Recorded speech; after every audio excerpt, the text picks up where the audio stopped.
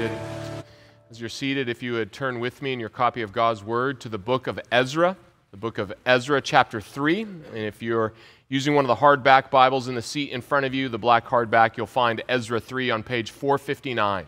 459. I'd like us to look again at this book that we looked at a few years back. I don't remember exactly when. It was before the vid. And we want to look again at this special portion on worship here in Ezra 3, verses 1 to 6. It is written for us in Ezra chapter 3, beginning in verse 1. When the 7th month came and the children of Israel were in the towns, the people gathered as one man to Jerusalem. Then arose Jeshua the son of Jozadak with his fellow priests, and Zerubbabel the son of Shealtiel with his kinsmen, and they built the altar of the God of Israel to offer burnt offerings on it, as it is written in the law of Moses, the man of God. They set the altar in its place, for fear was on them because of the people of the lands. And they offered burnt offerings on it to the Lord, burnt offerings morning and evening. And they kept the Feast of Booths as it is written, and offered the daily burnt offerings by number according to the rule as each day required.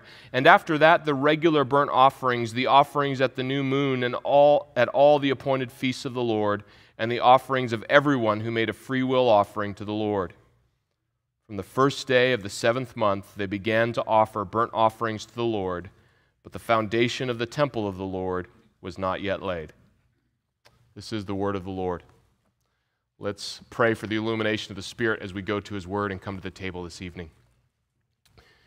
Our Father, we thank You for all that was written for our instruction, that by Your Scriptures we might have hope and confidence in Your Son, of whom all that is written in the law and David and the prophets is given for our instruction and fulfilling all Your purposes in Him.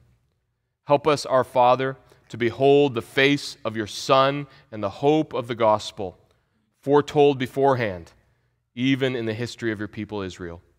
And we pray that You would minister Your grace by Your Spirit, helping the one who expounds Your word and illuminating all who hear, that we might behold Your glory in the face of Jesus from even this portion of Your word. And we pray this, our Father, in Jesus' name. Amen. The late historian Daniel Borstein called them pseudo-events.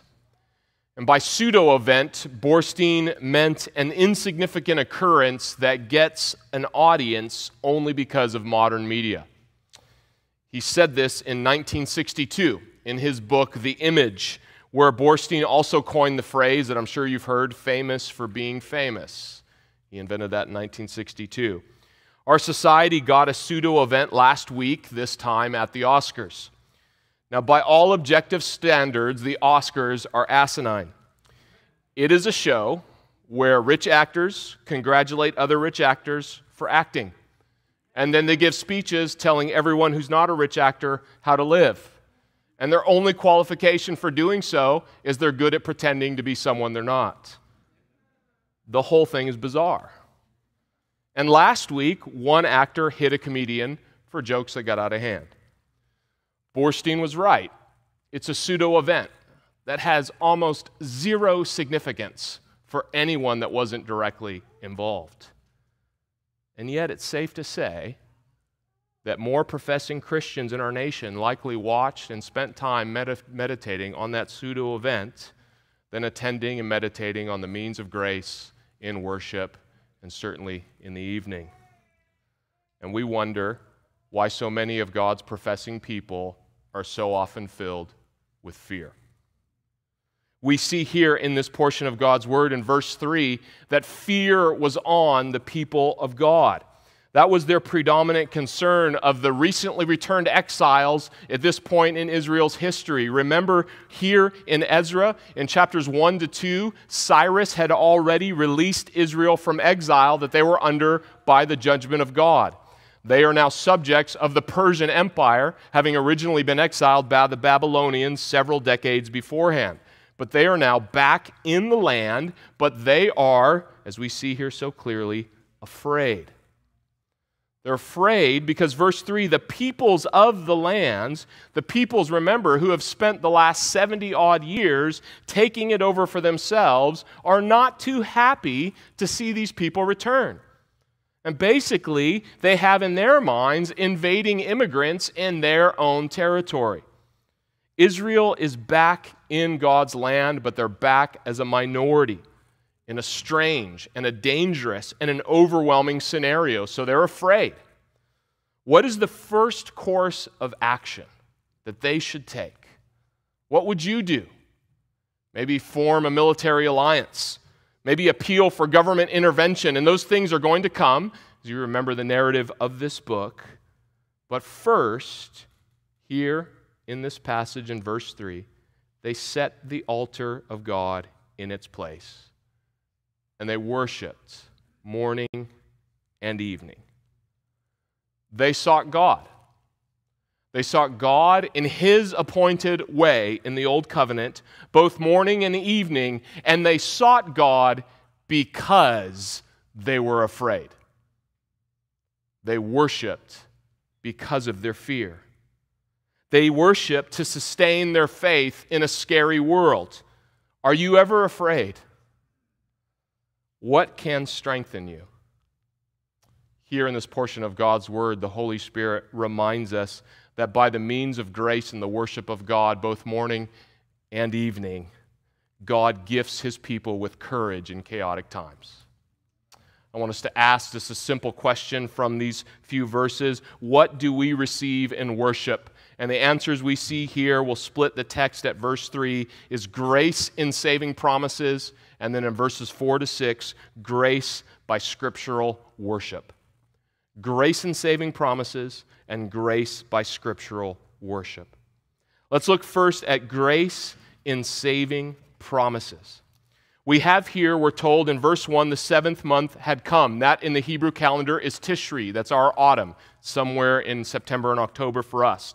And it is for Israel one of the most sacred months on the calendar. And the book of Leviticus outlines the schedule for us, and we have hints of it here. On the first day, we see here in verse 6, the first day of the 7th month is a day of rest. And Leviticus tells us there was actually a blast of trumpets to announce it, because these preceded the Day of Atonement. You remember the center of God's law is that great day when the high priest confesses all the sins of all of Israel, and it's borne away by the goat. And that is happening on the 10th day that's assumed by verse 3 here. And then we have in verse 4 the Feast of Booths, which was a week-long ordinance or festival where Israel gathered in Jerusalem as we told they were in verse 1. Now consider all the excuses that could have been made by Israel. They are just recently in the land for a few months. There are still boxes in the garage. They had left their towns to go to Jerusalem. There are no gated communities. There are no security guards on their places. They leave it all to go to Jerusalem. They had no established police. The authorities were against them. They were suffering ethnic discrimination and religious persecution. They're an immigrant population. There are no walls in Jerusalem. They don't even, we're told in verse 6, have a temple yet. Now, certainly, we would understand if someone had said, you know what, we're providentially hindered from worship. We just can't, can't be possible. Certainly, we would say there's good reasons to skip worship here. It's a bit too inconvenient. But we see here, they built the altar of the God of Israel in verse 2 to offer burnt offerings. Now remember, this altar is the way to the presence of God. It's how it's opened. The sacrifices on that altar were deaths suffered in the place of sinners by the substitutes that God appointed, so that sinners could enter the presence of God without dying in judgment. Being afraid does not qualify you to enter the presence of God. You can be scared, you can be scarred, you can be sorry, and none of them deal with the fact of your sin. None of those. Our failure in thought, word, and deed to personally, perpetually, and perfectly obey the law of God cannot just be waved away by our feelings. God cannot just overlook it. There must be a satisfaction of justice. There must be sacrifice. There must be a satisfaction of God's moral justice either on us or for us. And that's what happens at the altar. A substitute appointed for his people, for us to come to God, for God's people to be with him and he with them. And that's what the offerings intended. We have a great description in Leviticus 1, verse 4, that the priest would lay his hand on the head of the burnt offering, and it shall be accepted for him to make atonement for him. And again, this was their response in verse 3 to fear. The altar was set, we're told, for fear was on them. Now let's consider what was likely going on here and some more specific backdrop to this fear. Decades before, the Babylonians had left the poor in the land and had resettled other peoples. That's the peoples of the land that are referred to in verse 3. And though the Babylonians had torn down the altar of the temple, another altar would have been erected. We know this because in chapter 4, verse 2, they say, "We have been sacrificing to God." So they have been putting their own sacrifices, but on a pagan altar, likely with dressed stones, not according to the law of Moses, not according to the altar that God appointed. So the people of the land had their own altar, and they had a syncretistic pagan blend of religion with God's truth, which is to say they have none at all. They have abandoned the true God. So you have here in the place of God's temple a defiled pagan altar that's unacceptable for worship, and this immigrant people with no defenses is going to tear it down and take it apart and put in its place the true altar. Literally, the Hebrew here is upon its stand, that is back where it belongs, its original base. And just think about this. People that have been living there for decades are watching immigrants tear down their tradition, their religion, their assumptions, and these new people claim they alone know the true way to the true God. Beloved, don't ever think we are the first generation of God's people to offend and practice what is scandalous to an easily angered world. That precedes even the New Testament. And we know it's scary. People are offended.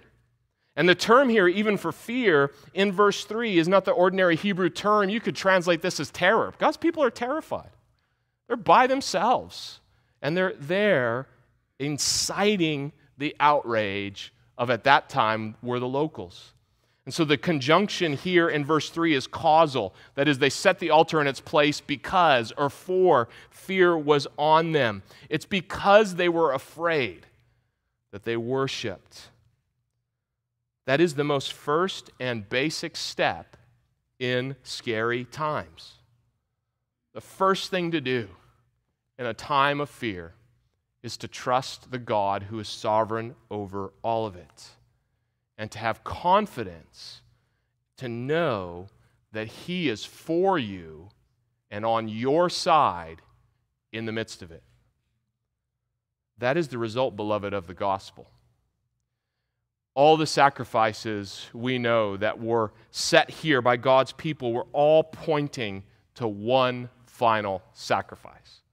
The Lord Jesus Christ on the cross outside this very city hundreds of years later, whom God, as Paul will say in Romans 3:25, put forward Jesus as a propitiation by His blood, that is to satisfy God's justice in His own death, and it's received by faith.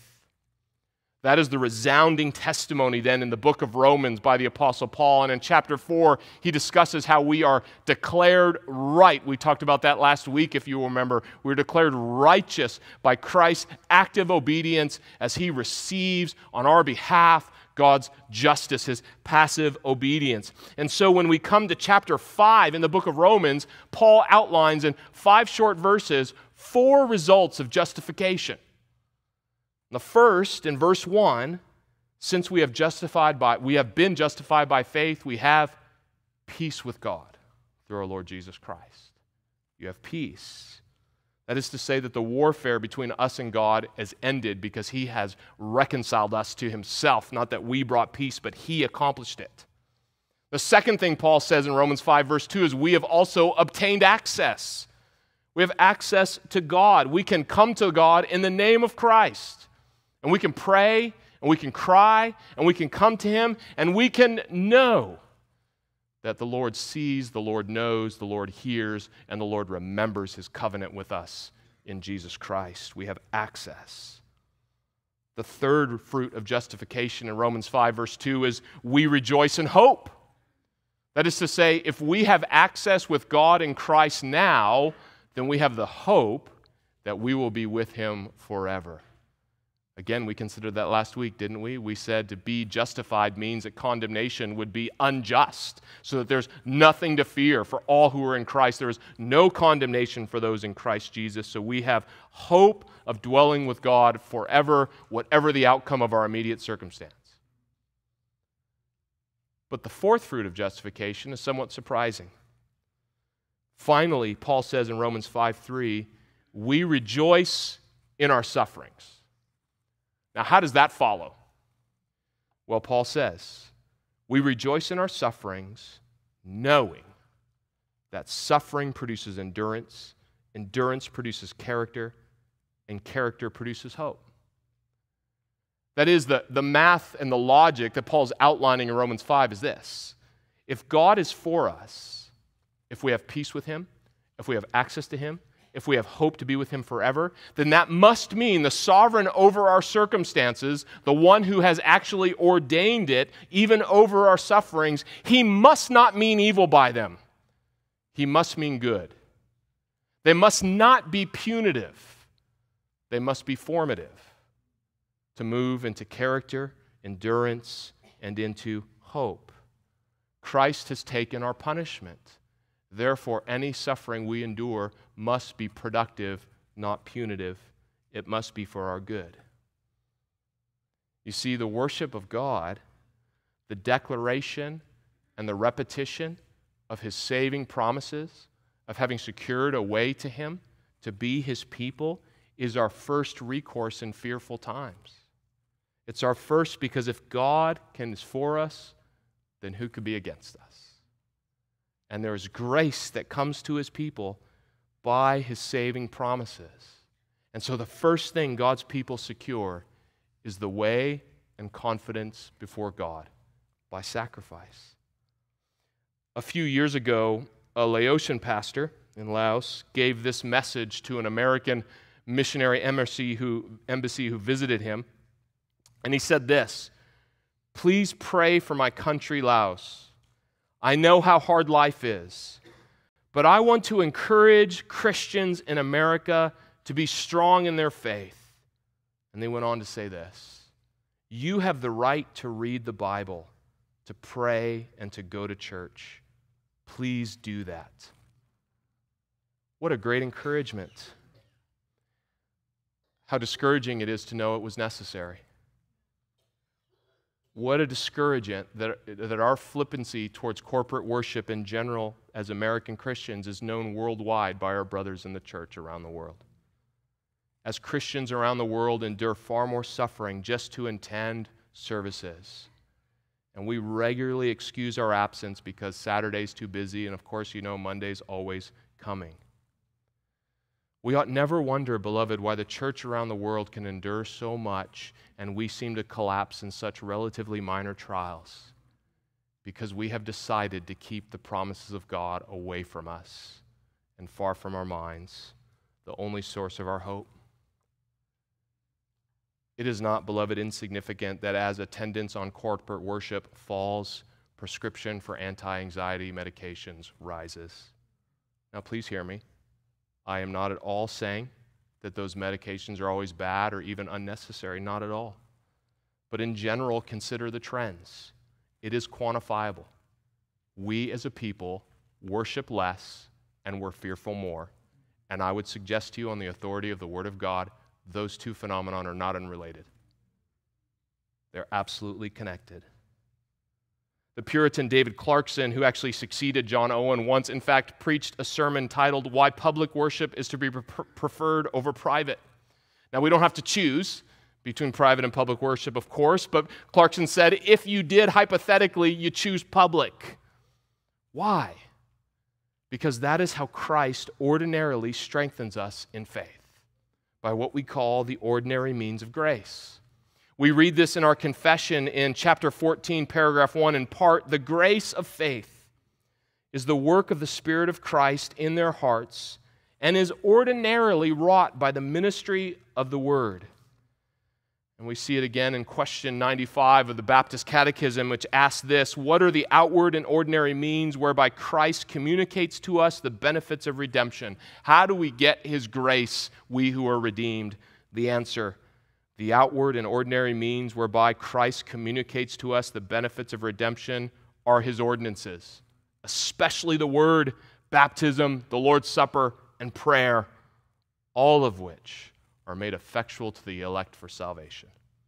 Now this comes, beloved, right out of the New Testament in passages like the Lord Jesus' high priestly prayer in John 17:17, "Sanctify them in your truth, your word is truth." Romans 10:17, "Faith comes by hearing, hearing by the word of Christ." Faith is both born and it is nurtured by hearing the gospel of Jesus from Scripture. Or even James 1:18, "Of God's own will He brought us forth by the word of truth, that we should be a kind of first fruits of His creatures." And there's many other texts. It is by God's word that He works in us, both to birth faith and to increase it and to sustain it. And this is why our worship is all about the word and hearing it, as it is read and preached and prayed and sung and shown in the waters of baptism and the elements of this table, which, as we are reminded every time we do it, is to proclaim. It's a visible word. It's a message to our hearts of God's grace. And we need to hear the word of truth, the gospel of Christ, daily and twice on Sundays. Because we don't just fail to remember it, we are fighting against remaining sin. The sin that tempts us to doubt the gospel and to think it is an illusion. We also have an adversary who prowls like a roaring lion, who wants to devour us and to tempt us. And we have a world, the world that doesn't understand Him, or they would not have crucified the Lord of glory. And so we need a word that is literally otherworldly to break into our battle against the world, the flesh, and the devil. That word that is sung and that is preached and that is read over us and comes from outside of us by others. It is in corporate worship that the objected promises of God's word meet the subjective and shifting faith of our hearts. And it confronts us and corrects us and comforts us. And if this is true, if the Lord births and sustains and grows His children by His word, why would we ever want less? We don't want less food for our bodies. We don't want less money in our bank accounts. Why would we ever want less grace in our souls? So in corporate worship, we see grace in God's saving promises. And secondly, that grace comes by scriptural worship. It comes by scriptural worship. And what's clear in this account throughout is that Israel is being so careful to worship according to the word of God. You see it emphatically under verse 2, "as it is written in the law of Moses, the man of God." Or verse 4, "by number according to the rule." God requires His worship, and so God's people are responding even though they're afraid. God, of course, determines how we worship. Who is the one who determines what worship is? The one being worshiped. And He determines it. And He must regulate or rule our worship by how we come to Him in the Lord Jesus Christ, or we would never get there rightly on ourselves. The rationale behind God dictating worship is very, very simple. If we were to determine worship, it would be by our design, and it would therefore be a false God. Or as John Calvin said so rightly, when we are left at liberty, all we're able to do is go astray. That's all we do is leave the path. And so we see here in verse 4 that in the 15th day of Tishri, you have the Feast of Booths. Now, this is where God's people are living for a week, for 7 days, in tents, to remind them of the wilderness journey of the first generation that came out of Egypt under slavery and into the Promised Land. This is, as it were, the Feast of Booths is Wilderness Reminder Week. It's camping time. I hate camping. We've spent thousands of years trying to make the indoors this comfortable, and we're going to take our disposable time and income and go leave it. Doesn't make any sense. And that's the point. That was the point God is making for his people, that your life is just camping. Now think about this. They're back in the land. They've been singing songs about this land in Babylon, and they became Persia. They've been singing songs. And God says, when you get back in the land, remember, you're just camping. That your whole life is a life of pilgrimage. Your whole life, Israel, you're never to forget, even though you're in the land, you have not arrived. You are not there until Eden returns and the fulfillment of all of God's promises come to pass. And even though they've begun and God's faithfulness is so evident, God continually reminds his people, until you are eternally dwelling with me in a new heavens and a new earth, you are just camping. You're in the wilderness. And so they continued in the Feast of Booths. They're camping. They're sojourners. And they continued with the most basic offerings of God's people in his sacrifices, and they're offered both, verse 3, morning and evening. Now, God prescribed morning and evening sacrifices, and this applied daily under the Old Covenant. They were doubled on the Sabbath. And we have hints of this same pattern in the book of Psalms, like Psalm 92, verses 1 and 2, we read this: a song for the Sabbath. It's good to give thanks to the Lord, to declare your steadfast love in the morning and your faithfulness by night. And as we see here in Ezra 3, verse 3, this continues after the exile. And this will continue in Judaism even as the synagogues develop in Israel. There would have been 2 services every Sabbath, morning and evening. Our Lord Jesus grew up going to evening worship on the Sabbath in the synagogue to hear God's word. And you see the same pattern being perpetuated by the apostles in the early church in the book of Acts. The pattern of morning and evening is kept. Christ's disciples are twice together in the evening when Christ appears to them. Luke 24 and John 20. In Acts 2:42, you see that indicated by the reference to the prayers. We see the early church devoted themselves to the prayers. What are the prayers? They're the assumed pattern of prayer that God's people were familiar with going back centuries. That is morning and evening worship and prayer. Peter and John in Acts 3 go up at the hour of prayer. And then we have infamously, in some ways, at least for Eutychus, in Acts 20, verse 7, Paul the apostle preaches till midnight in an evening service. Don't worry, we've shortened evening worship. Or even when the apostle says in his epistles, pray constantly. Or when he tells Timothy in 2 Timothy 1:3, I remember you constantly in my prayers night and day. The apostle is assuming a pattern of worship in morning and evening set for the people of God. Now we rejoice, obviously, the old covenant has been fulfilled in Christ and has passed away wonderfully, especially the sacrifices that are fulfilled once for all in Christ. But the spiritual positive components of God's worship have not.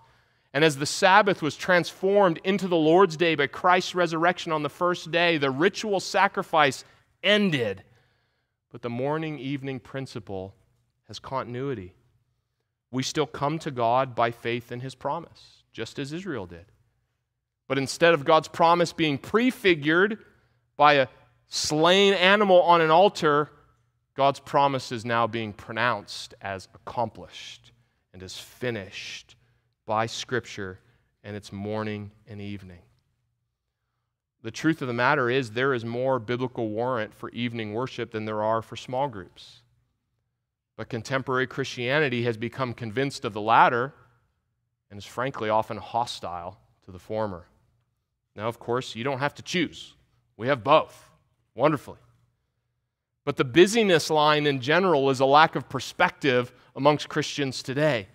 Do you realize you and I have more free time than most of human history preceding us? Most people actually worked 6 days straight just to stay alive.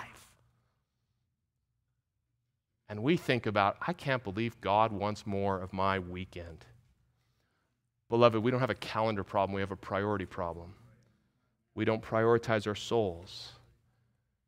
And far too often, the outcome is a life of fear because I have no security outside myself. God's people in this generation, we read here in Ezra 3, stood against fears, real fears, ancient fears. Where did such courage and faith come? From worship, from the means of God's grace to them, morning and evening. Scriptural worship is not just about giving what God requires. It's about receiving what the Father is pleased to give us. Grace in His Son and by His Word. What fired the motivation of our Baptist forebears was this great concern: the purity of the church and her worship for the good of souls. And in it, they sought to recover biblical worship from its corruption, not just in Roman Catholicism, but in other Christian traditions that we are convinced have not yet more perfectly aligned with Scripture. And typically in early Baptists, the Lord's Supper was observed in the evening. Why? Well, because that's when Jesus gave it to His disciples, in the evening. And we take everything from the pattern of Scripture. Our brother Hercules Collins, in fact, criticized the Church of England for dispensing the Lord's Supper at high noon, when Christ, he says, administered that ordinance in the evening. Now, I'm not sure our brothers are on completely firm ground that I would pound the pulpit on this point. However, the seriousness that they gave to the scriptural pattern, the zeal they had for the importance of worship in the church, and to do everything, as we see here, according to the rule, I don't think should be scoffed at. And to be frank, I really don't think we're in a great spiritual or moral position to look down our noses at it. We need grace. And according to the Word of God, Christ offers it to us here. Why would we not zealously prioritize the worship of God in Christ, morning and evening, coming to us by His Word, as we pray it and read it and hear it, and as it's preached, and as Christ shows it to us at the elements of this table. Amen. Let's pray. Our Father, we thank You that we have not gathered for a pseudo event. We have gathered for reality. A reality as You define it and as You've revealed it in Your Word. We praise You for the grace of worship, that You have brought us together this evening, not just because it is right, and it is, and You ought to be worshiped. You are worthy of more perfect worship than we can offer now, and that we anticipate offering perfectly forever when Your purposes are done for us.